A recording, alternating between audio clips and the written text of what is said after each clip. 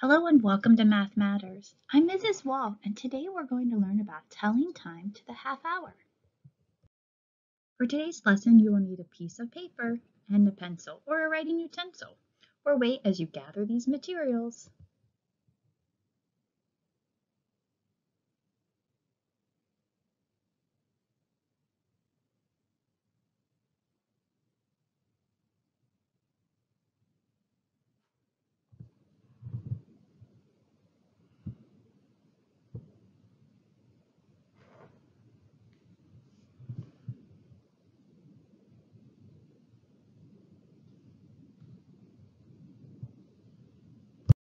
Today you will have an opportunity to practice your portrait of a graduate attributes as we discover time to the half hour together. You can show your math thinking through writing and through speaking throughout the lesson. Let's get our brains warmed up by looking at these two clocks. What is the same but different?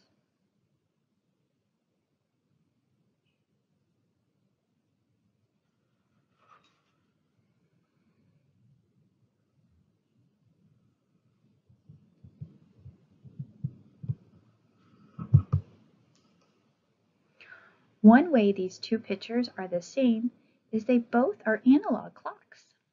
They both have an hour hand, which is the short hand, and a minute hand, which is the long hand. They also both have the hour hand pointing within the 2 o'clock hour.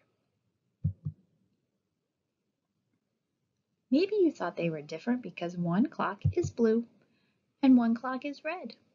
Maybe you saw the blue clock has the minute hand pointing toward the 12, and the red clock has the minute hand pointing towards the 6. Previously, we've learned about what it means when the minute hand faces the 12, and today we're going to learn about what it means when the minute hand points toward the 6. Let's remind ourselves about an analog clock by using your paper and pencil and practicing to draw a clock. The first step is to draw a circle. Do you remember how many hours need to be on the clock? That's right, 12. To get the hours spaced nicely, I like to first draw the 12 mark and the 6 mark. Where is the 12 and the 6 on the clock?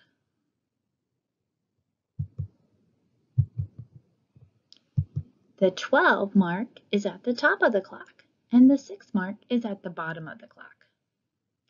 The next easy part is to draw the quarter marks on the clock, one on the right side and one on the left. Do you know what numbers should go there? This is where the 3 and the 9 are on the clock. The last thing we can do is fill in the rest of the clock with the rest of the numbers.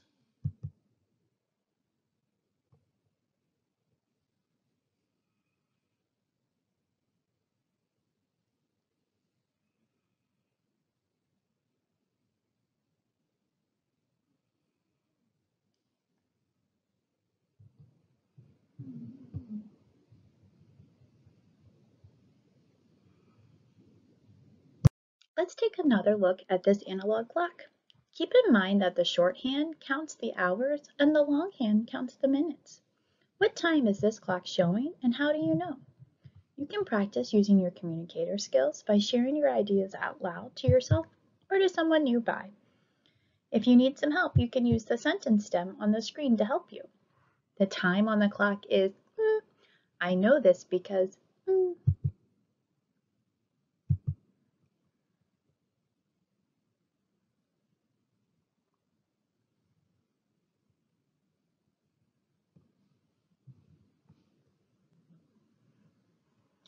The time on the clock is 2 o'clock.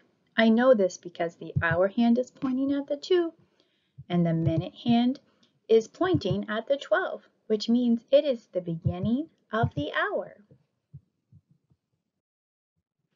Do you know how long it takes for the minute hand to go all the way around the clock? How long is an hour?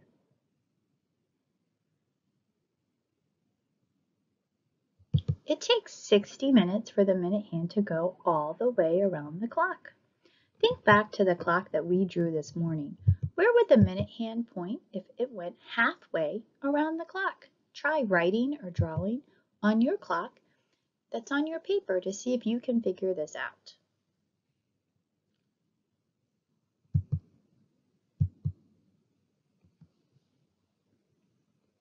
If the minute hand were to go halfway around the clock, it would point at the 6. If it takes 60 minutes to go all the way around, how many minutes do you think it would take to go halfway around the clock?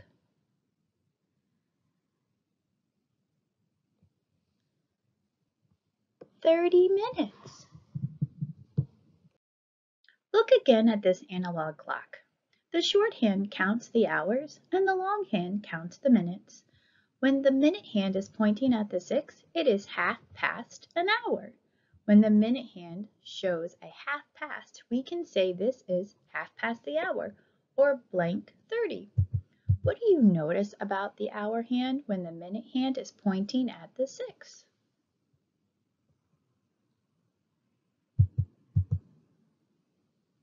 The hour hand will be halfway between 2 hours. What time is on the clock and how do you know? Practice being a communicator by either writing your ideas or saying them out loud to yourself or to someone around you. The time on the clock is, I know this because.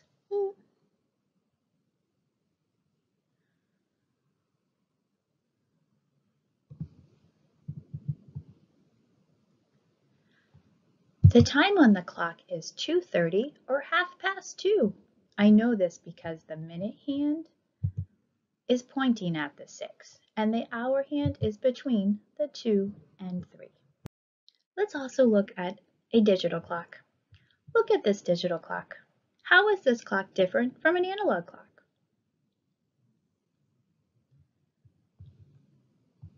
This clock is different because it doesn't have minute hands and hour hands. Keep in mind that the hour is on the left of the colon and the minutes are on the right of the colon. What do you know about the time on this clock?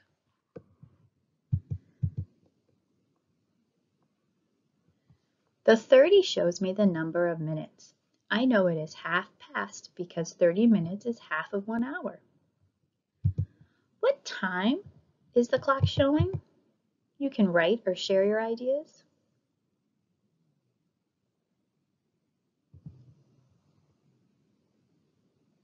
The time on the clock is 7:30. We could also say 7:30. What 2 different ways can you say the time on these clocks?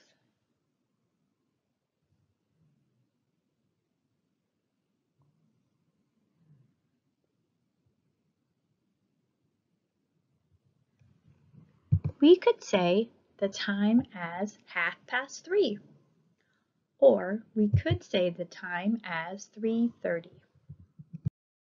Let's play a game to practice our learning today. Let's play Memory Match. You might see a card that shows an analog clock, or maybe you will see a card that shows an o'clock time written in words and numbers, or maybe you will see a card that shows a digital clock. You will practice your memory skills and see if you can remember where the cards are and try to make a match between an analog clock, digital clock, or written form. For it to be a match, they must say the same time, just like these 3 all show 6:30. Take a moment and get a good look at the cards.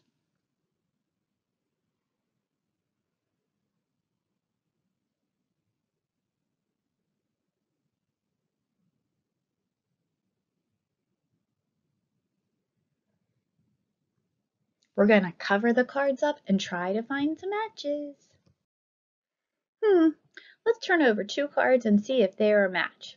When we flip a card over, ask yourself, what time is shown on each clock? Practice saying the time out loud to yourself that is shown on each clock. This clock shows 4:30. Do you remember where the other 4:30 card was on the board?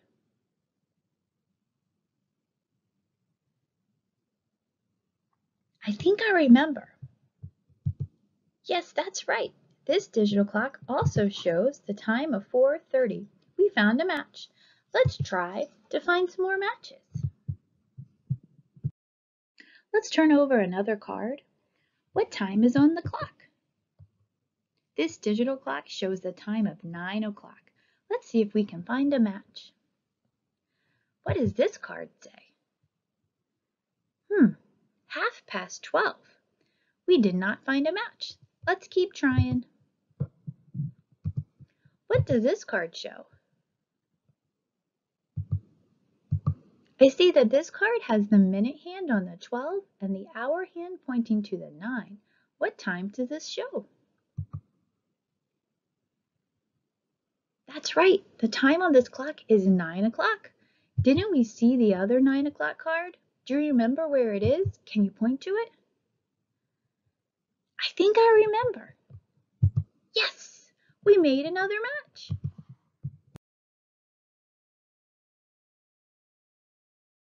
We have 2 cards left. Let's check it to see if they are a match. This card says 12:30. What time is on this clock? I see the minute hand is pointing to the 6 and the hour hand is between the 12 and the 1. What time is it?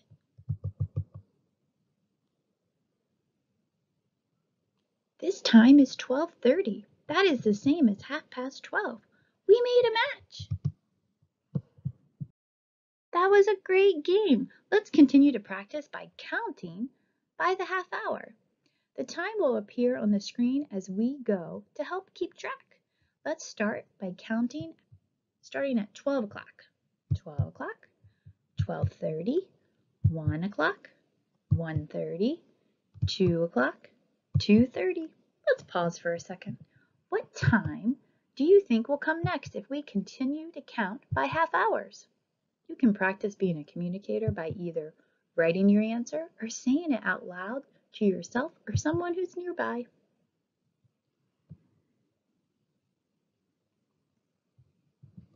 Let's see. 3 o'clock. Let's keep counting. 3:30. What time do you think it'll be when we reach this box?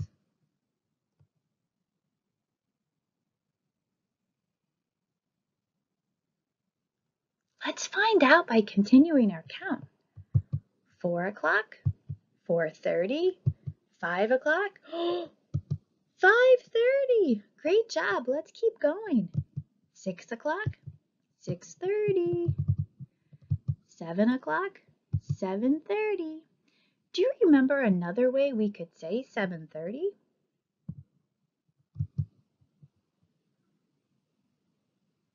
That's right. We could say 7:30, and that could mean the same thing as 7:30.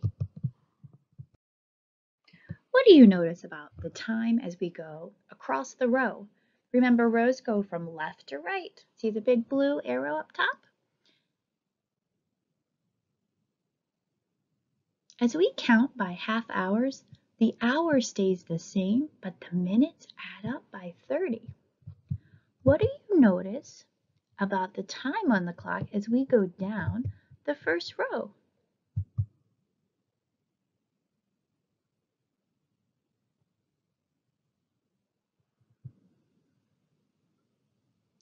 As we add 1 hour from 12, we move to 1 o'clock.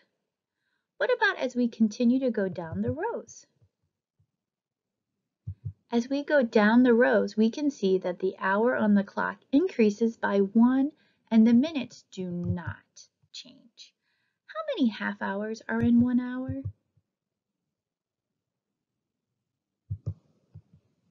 There are 2 half hours in every 1 hour, and each half hour is made up of 30 minutes. In today's lesson, we went over ways to tell time to the half hour. Mathematicians can communicate their ideas in many ways. Take a moment to think about yourself as a mathematician and a communicator. Were you able to write to share your thinking? Were you able to speak so others can understand you? Think about your learning that you had today. What is one thing that you learned? I learned. And what is one thing that you are still wondering? I wonder.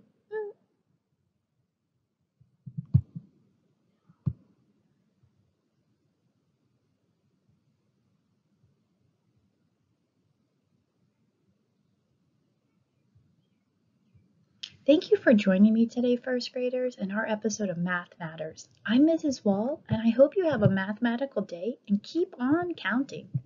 See you soon.